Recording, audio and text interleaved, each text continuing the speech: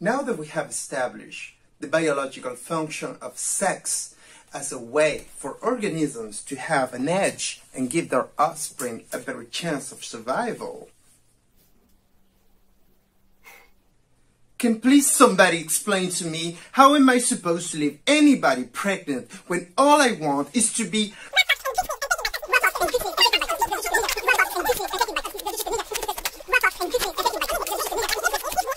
through each and every hole of my body? Well, babes, turns out there's a huge difference between why we have the parts that we have and why we like to use them the way we do.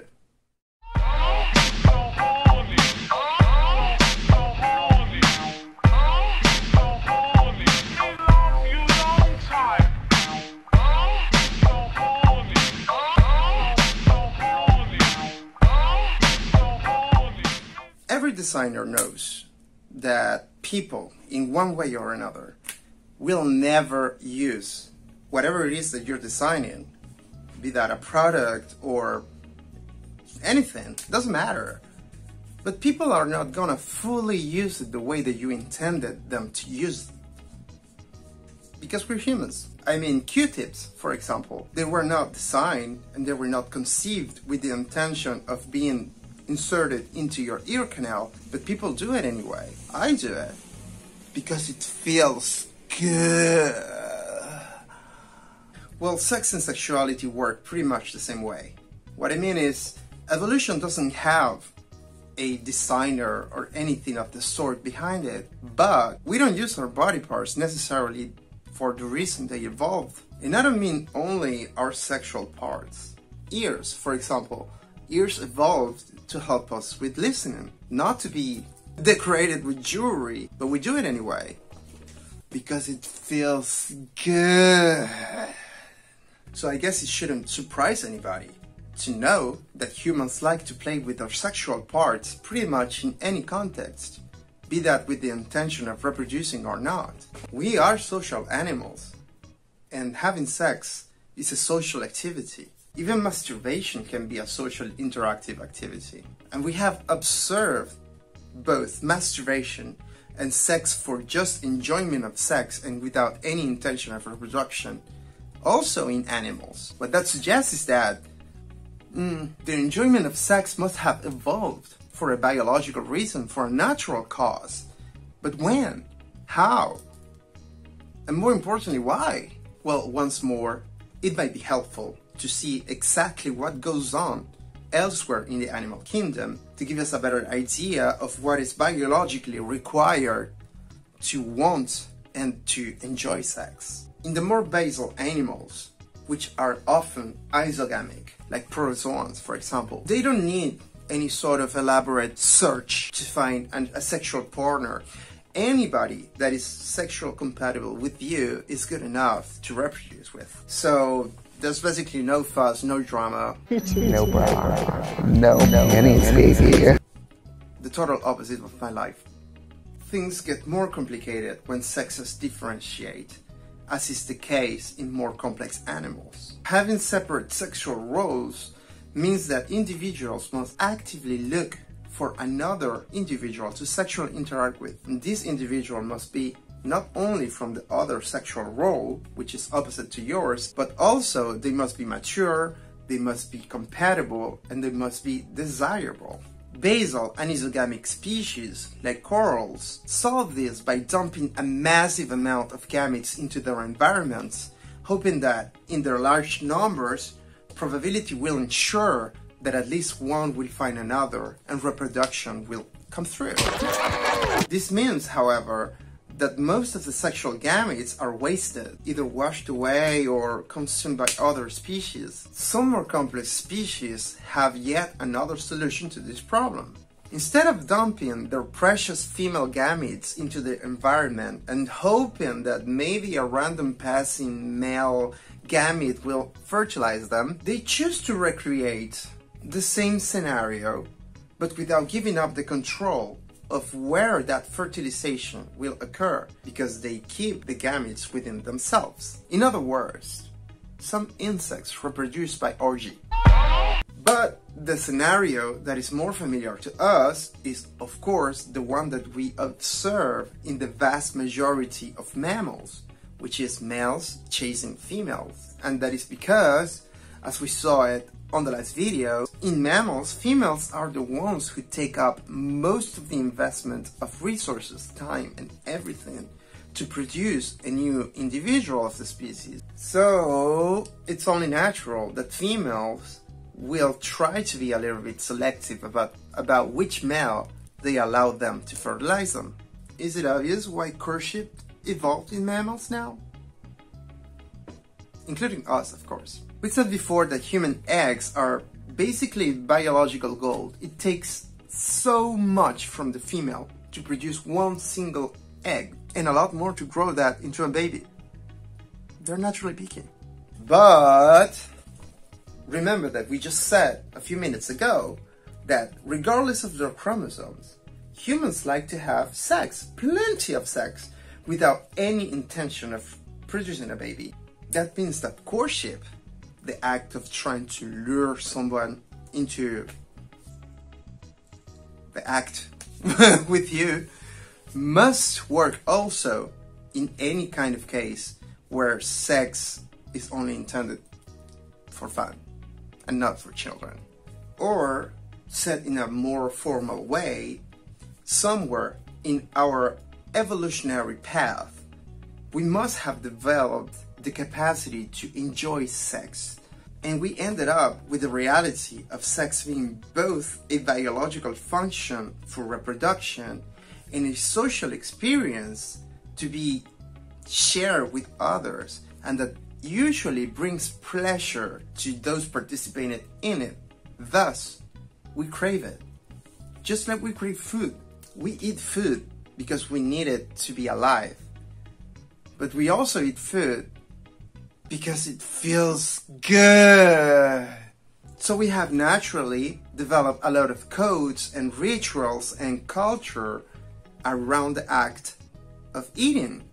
Some people like foods that we find not appealing at all, or even disgusting. But this is usually a social consequence of what codes and tastes are more popular, whatever you are. It all depends on what we were taught was delicious or good. We must always remember that something that seems exotic or bizarre to you could very well be ordinary and part of the routine to somebody else.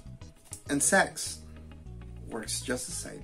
Just like the enjoyment of food depends on a myriad of psychological variables that will make each individual feeling experience mostly unique, sex depends also in a large part on our psychology and being in the right situation with the right person. Sexual arousal is not accessory to the enjoyment of sex. The more excited and the more aroused an individual is, the more they will have, the desire to have sex. And the more the desire will be there, the more they will enjoy it once they get it. Not only that, but sexual arousal must be a social response, because it can resonate and get stronger as we perceive others or our partners get more aroused with us. In short, is the positive feedback of excitation and arousal between the participants of a sexual act what will bring the climax, not simply coming. One simple way to discern and to observe this is to observe one's own response to masturbation. When we masturbate and we get really aroused, the resulting orgasm can be pretty insane and as intense as the ones that you can get having sex with somebody else. But when we're really not that excited, when we're not really that aroused, the result could be disappointed, or we might not be even able to have a result. What that means is that sexual intercourse is not inherently better than masturbation, sexually speaking, but the presence of that positive feedback of excitation and arousal means that sexual intercourse can be more intense, way more intense and fulfilling than masturbation for the participants in the act, if they are served in the same way. What I mean is that many times one of the reasons what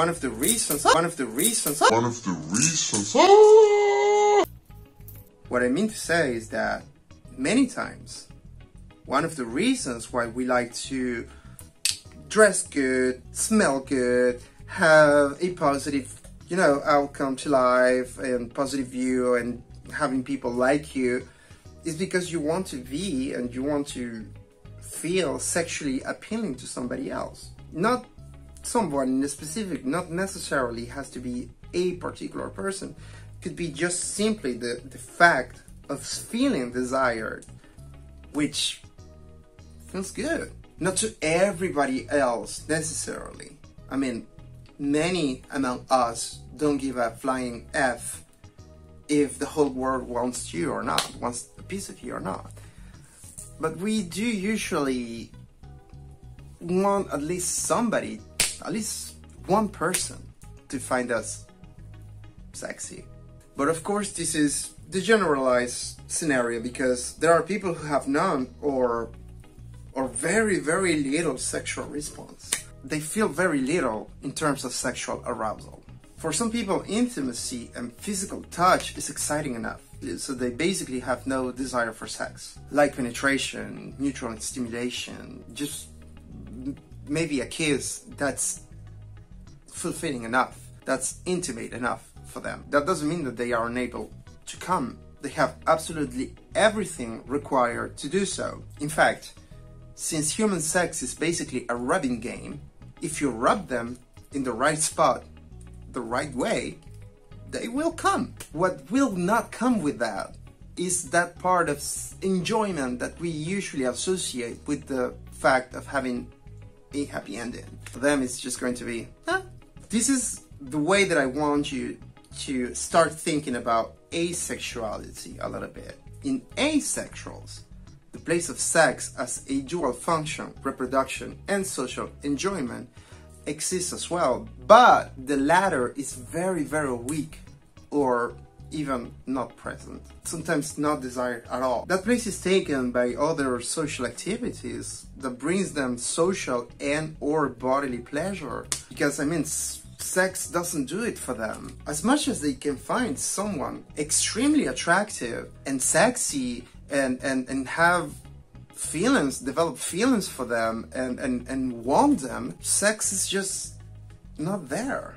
So this hints to the fact that the social component of sex has nothing to do with our biology. We don't have sex outside of the explicit cases where a couple is trying to procreate. But we don't have sex to satisfy any sort of biological drive. If that was the case, we will all stay all alone, masturbating in peace, and only looking for a partner when we feel the need to procreate. And this is why it is so important to always keep in mind that sex is a biological function, but sexuality is a completely and 100% social phenomenon. We'll go deeper next time, because it feels good.